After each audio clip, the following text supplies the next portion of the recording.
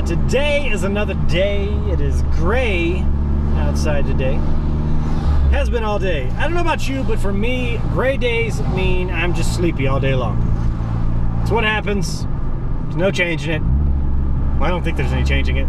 If it's gray outside, I'm sleepy.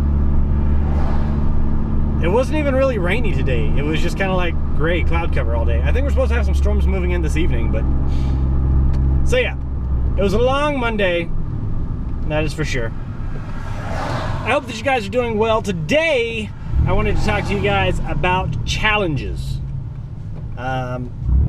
Recently at work, I actually just got through talking with my manager in a one-on-one monthly evaluation kind of thing. And I told her, I was like, you know, I'm just not challenged at the job anymore, and it's making it to where it's just staying hard to concentrate on things. And I think that we run into that a lot. It extends beyond just the work environment, right? Lack of challenge and everything that comes with it extends on a lot of stuff. Whenever it comes to work, if you're not challenged, you can feel bored, you can feel, you know,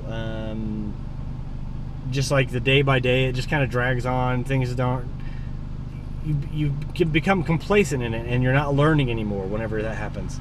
And you definitely don't want that to happen. You always want to be excelling forward with whatever you do. But beyond that, the same thing can happen in video games. And if you're not challenged in video games, that's something that can also be quick boredom, right? So a lot of people always used to ask, well, why don't you go through and just put it on creative mode whenever you play Minecraft? Or why don't you put in this cheat code whenever you put it on there? Because it ruins the challenge. There's no challenge anymore, so what's the point of playing the game? If there's no challenge in it, if you're not going to have something that you actually have to strive for, then there's no point in playing that game anymore. I think that nowadays there's a different mentality in the youth that are coming up than whenever I was growing up. So many people nowadays, and I know it's not everyone of the generation, but so many people nowadays I see that they want to go through and just... We'll use Minecraft as an example because I have a lot of experience with Minecraft in my past. I have nieces, nephews, friends, their kids, stuff like that. People that I see that are doing live streams and stuff like that. And the first thing they do whenever they start messing around with Minecraft or playing it, not from the get-go, but anytime they play, is they go into creative mode and they start laying out their structures and they just want to build it in creative mode. I want to do it that way. I want to make this catapult in creative mode because I don't want to have to go through and mine all this stuff. That takes way too long. I just want to get this done and be done with it. And so they put it in creative mode and they build up the structure or whatever they're looking at building. And then they get bored with it, you know, 20 minutes later because they've built it and they said, okay, I'm done. This game's stupid. I don't like playing this game anymore because there's no challenge left in it. That's what they're missing. They're missing that challenge that's left into it.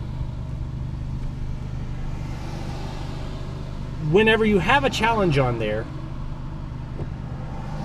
it makes the finished product that much more worthwhile.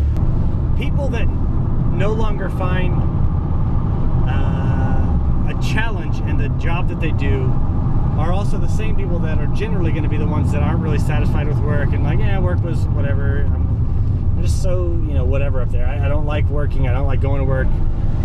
The people that have a challenge, that's a healthy challenge in their job, and that enjoy that challenge, are the ones that whenever the job's said and done, they're going to be happy with what they did. And they're going to be more likely to strive to be better and become better at what they do.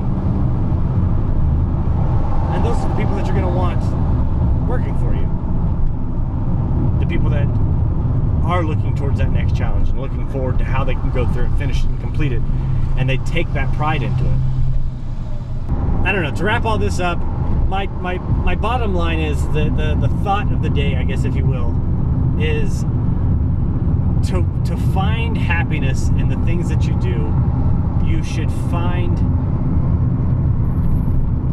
the item, the job, the whatever it is, the game that gives you a challenge that you enjoy and want to, that makes you want to strive to be better. And whenever you find that in work or in play, I mean playing games and stuff like that, that will make you in the end, a better person. So, I don't know. Hopefully that thought came through clearly. If not, you know, we'll figure it out. That's going to wrap it up for this time, guys. Thanks so much for hanging out and joining me. I will be doing some streaming tonight after I get done editing some videos. But I love you all. Thanks so much for hanging out and joining me. Until next time, I am DreamReaver23, reminding you to game happy. And I will see you all later. Bye, guys.